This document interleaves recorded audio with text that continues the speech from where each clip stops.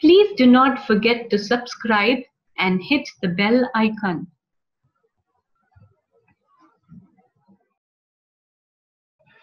Elmer and Rose by David McKee.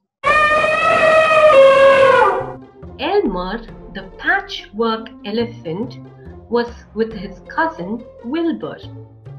They were looking at the herd of elephants. "Jolly fellows," smiled Wilbur, "but not exactly unique." "They are all unique," said Elmer, "just not as different as us. Imagine a herd like you and me."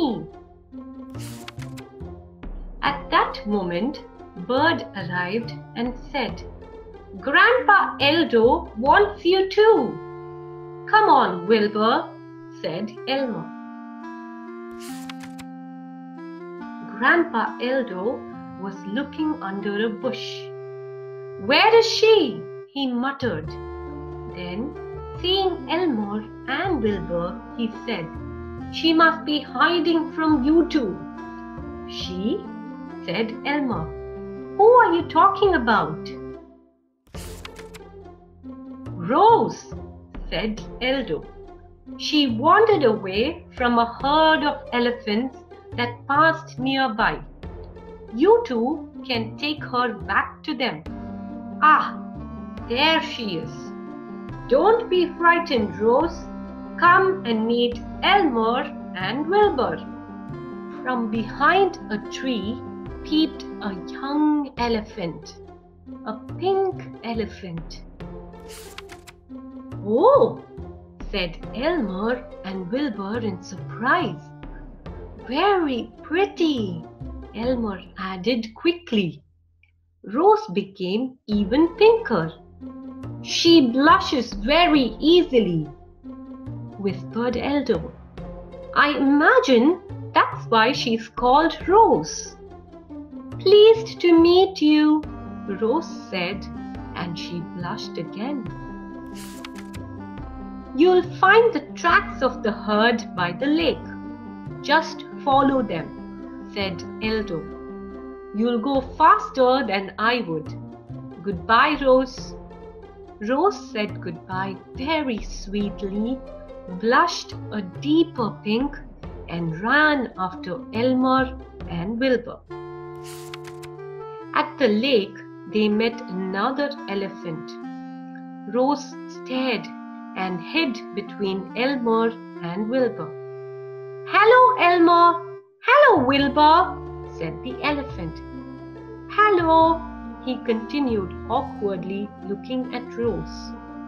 "Rose," said Elmer helpfully. After the elephant had gone, Rose said, "That's a strange one." Every so often, to make the journey more fun, they raced one another. Rose loved that because somehow she always won, and every time she blushed even pinker. Between races, Wilbur played tricks with his voice.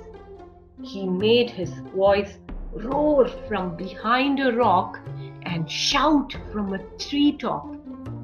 Rose squealed with excitement, blushed almost red, and held on to Elmer's trunk.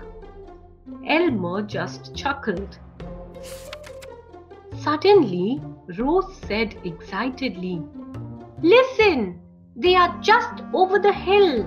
I'll go alone now. You may upset the others. They are quite shy. You're all such unusual elephants, especially the strange grey one we saw.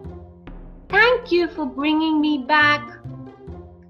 Come and visit us sometime," Elmer called after her. "Strange grey one? What did she mean?" asked Wilbur. "I think she was joking," said Elmer. From the hill, they watched Rose safely join the herd. "She wasn't joking," said Elmer. No wonder she thought the grey elephant was strange.